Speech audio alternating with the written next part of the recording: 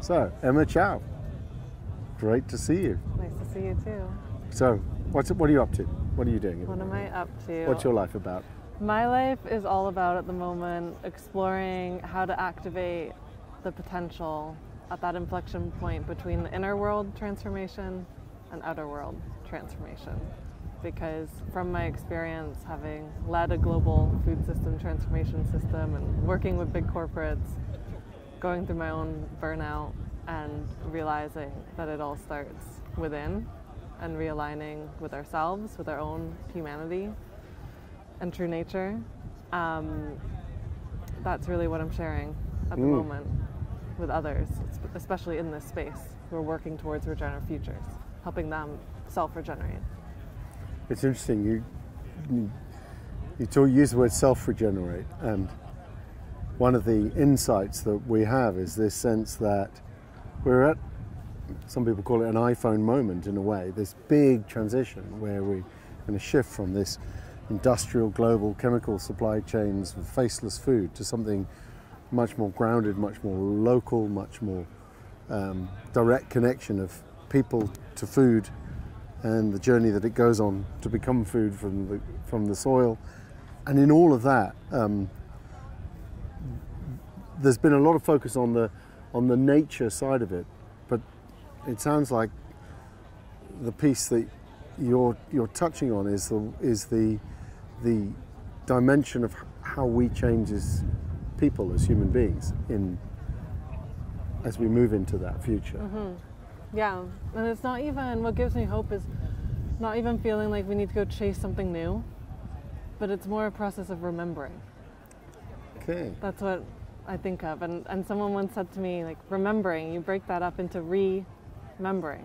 Yeah, remembering. What is remembering? It's remembering the parts of ourselves as human beings that are not buying into this delusion that we're separate from nature and we need to go fix nature and do everything that you were just talking about, be faceless and be working at this global scale, when in reality we are just like every other living creature, part of these living systems. So it's remembering that natural intelligence that we have to be part of these systems, and they are inherently bioregional and locally connected and place-based. Like, that is at our core, and that's what all of our ancestors and indigenous peoples around the world, how they're living today, is so deeply attached to and connected with the land that they're standing on and all of the nature around them that they don't see as resources. Like, that is a relationship of reciprocity. It's that like they're constantly part of it rather than nature, something out there that we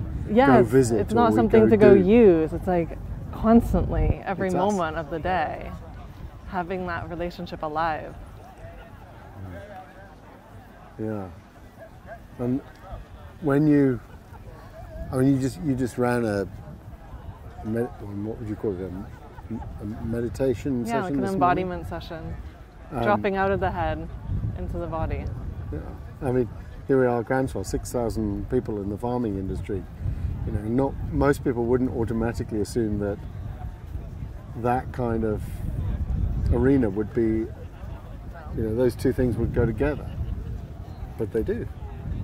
Yeah, it might not seem like it makes sense at first, but then when we think about it, like, well, yeah, of course, because it's our mindset, right? For a farmer to shift from, and us collectively to shift from these conventional, extractive, degrading ways of seeing and treating the land, of producing our food, making it, eating it, to a regenerative model that's actually working with nature rather than against it.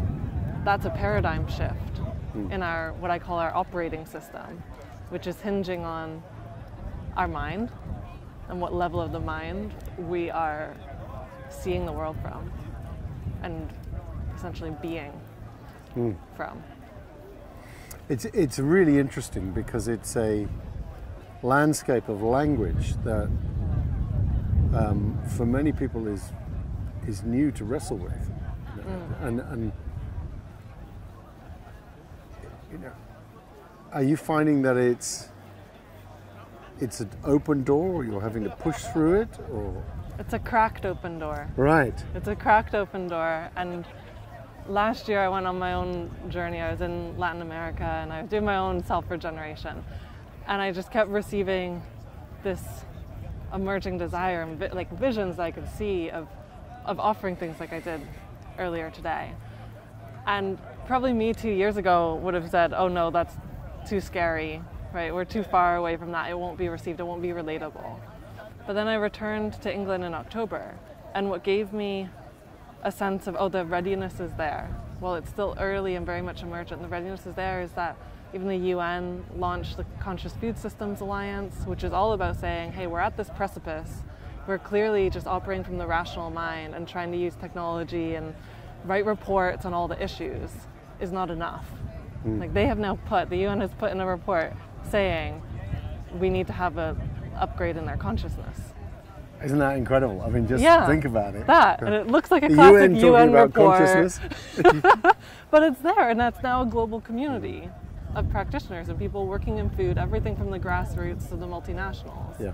And yes, it's a small group, probably relatively, but it's there. And similarly, the inner development goals, which is saying to reach the SDGs, we have to do the inner work. So the SDGs is these, how many are there? 19, 17, I lose track. Sustainable Development Goals, end poverty, fresh water, whatever, etc., education, all of those things. And so the IDGs is the Inner Development Goals. I think it's fascinating. Yeah, it's how do we develop those inner capacities and inner resourcing? Because we can't just try and blindly chase these outer goals without working hand in hand on the inner capacity. And they go side by side. Like Carol Sanford, I think it was in her Regenerative Life book, she talks about that, where we can't buy into this myth of until I fix myself, heal myself, then I'm able to go help fix the world. It's actually this inner system change and outer system change best works when it's happening side by side and it's actually a positive feedback loop. Almost like two sides of one coin. Yeah. It's both. Yeah, exactly. Yeah. Well, so when you look like 20 years into the future and you dream about what might become possible, not only for you personally, but in this world of food and systems that we're working with, what do you see? A massive shift, or evolution rather, in our food culture, which is a byproduct of a broader shift in our reconnection as part of nature. Like I think it is inherent. That's really, really interesting. So you use this, that phrase is really important. Reconnection as part of nature. Yeah. It's not reconnect to nature, because that's something, if it's articulated that way, that means it's something out there. Yes. Whereas if we're reconnection as part of nature. And if that is true, then it means, and this is part of my vision, that we are in relationship with nature as a participant rather than as a command and controller. Yeah. And so the whole, like, we would see a much more thriving landscape for sure, but we'd also see a different tone in our social fabric as well, which food is so inherently part of. Food is embedded in our social cultures. It always has been. It's like now we live in a culture where for some reason we've gotten to the point where so many meals are eaten alone, and we eat food without even thinking or knowing its story. And I just hope that 20 years from now, whoever you are, whether you're living on a farm or living in a city, you're much more deeply connected. We're all more deeply connected with every food or drink that we're bringing into our body, and valuing the people and places behind it in ways that we're so distant from today. I love it. Thank you. Thank you.